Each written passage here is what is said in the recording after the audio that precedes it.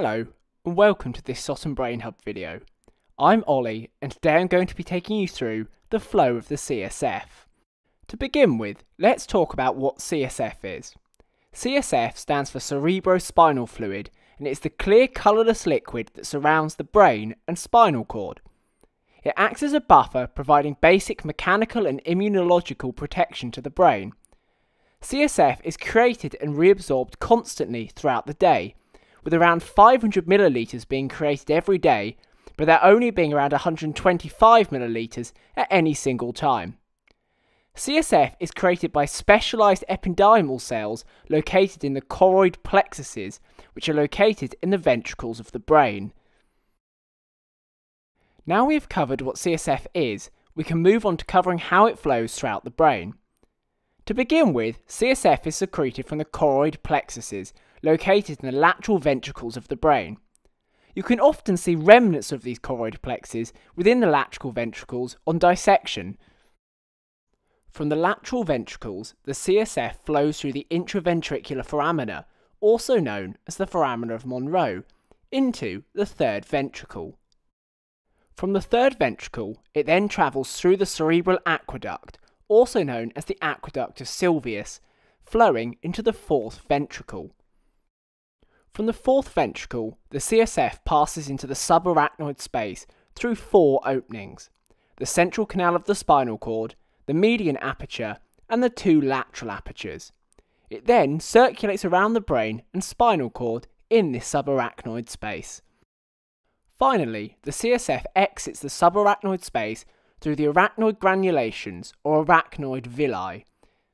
These arachnoid granulations are outpouchings of the arachnoid mater into the dural venous sinuses. The largest of these granulations are found lying along the superior sagittal sinus, which can be seen demonstrated in the diagram here, but they are also present in the other dural sinuses.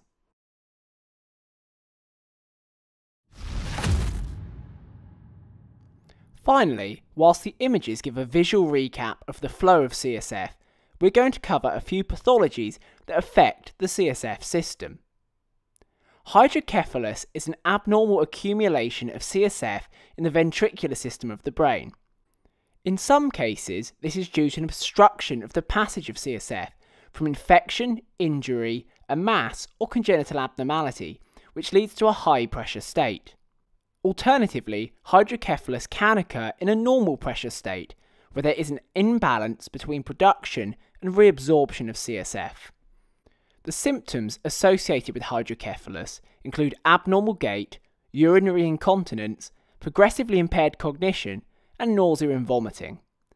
The treatment is often by insertion of a ventriculoperitoneal shunt, which diverts CSF to another part of the body.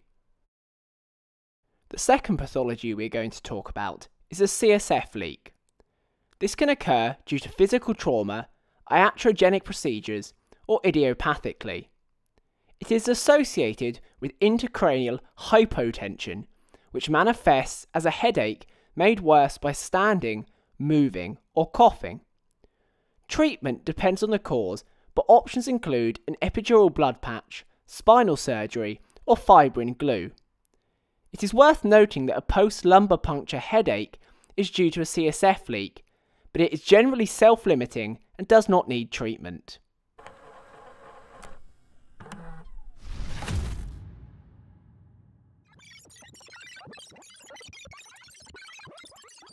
Find us on Facebook, Instagram, and subscribe to our YouTube channel to help explain the mysteries of the brain.